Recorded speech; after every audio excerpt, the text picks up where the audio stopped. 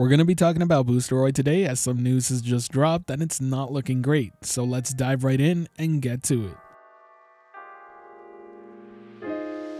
Now, if you're a longtime subscriber here and haven't heard of Boosteroid before, chances are it's because it's not something I really cover on the channel. And while I have had requests to cover it and opportunities to do so, I've ultimately decided against it for one reason. And that's mainly because when something seems a little too good to be true, chances are it is, and this is no different. You see, Boosteroid is a cloud gaming service that has access to a ton of fantastic games. We're talking titles like Call of Duty Modern Warfare 2, Spider-Man Miles Morales, Sonic Frontiers, and up until recently, FIFA 23. Which, let's be honest, would be an absolutely stellar lineup of games to be added to any cloud gaming service you play on. But I've always had the nagging suspicion that these games might be getting added to Boosteroid's library without the actual publisher or developer approving them. I can't prove this, but the latest statement from Boosteroid themselves definitely makes me question it. This was the following message they had to share about games being under maintenance for several days. As you know, there's a catalog of games that you can install on your Boosteroid remote gaming desktop and play in the cloud under your game accounts. There are games millions of players love, and cloud gaming helps them enjoy their favorite titles on various devices including TV. Unfortunately, some games may become unavailable for a certain period or even permanently. You might have noticed that a few games are no longer available for installation on remote gaming desktop due to technical reasons. We hope to bring them back soon, but unfortunately today we cannot guarantee their compatibility with Boosteroid remote gaming desktop. If a game you used to play is no longer available, we're deeply sorry for that and encourage you to search for hundreds of other cool titles already available in the catalog, and even more new games are coming very soon.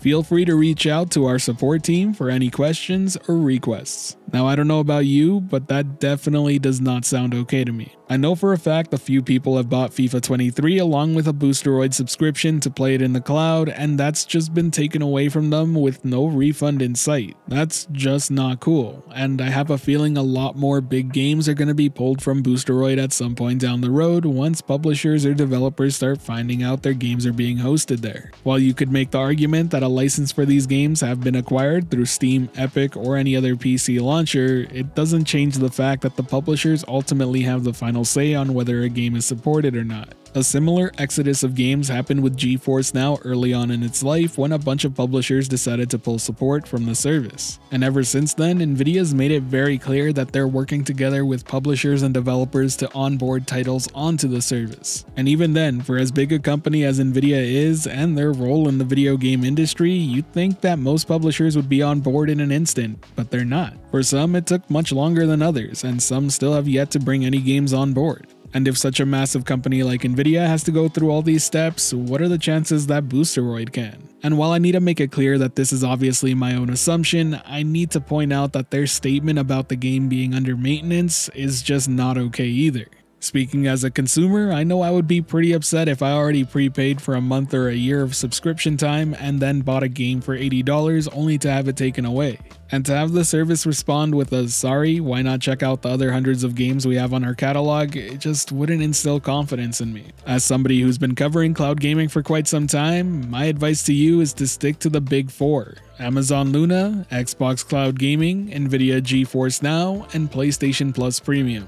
At the very least, there are massive corporations attached to them, you know what you're signing up for with most of them, and ultimately speaking, if something were to go wrong, chances are these corporations would at least try to make it up to you because they have some face to save. Looking at you, Google Stadia. Now, before we wrap up this video, I do want to ask you all, have you tried Boosteroid, and if so, what game did you play on there? I'd love to hear your thoughts on the service as well as their most recent statement, so leave them down below. Now, if you enjoyed this video or found it helpful at all, be sure to hit that like button as it really does help the channel out, and if you're wanting more content like this, be sure to subscribe and hit that notification bell as well. As always, thank you for watching the video, I hope you have a great day. This has been the Virtual Cloud, giving you the latest and greatest on everything cloud gaming, and until next time, I'll catch you in the clouds.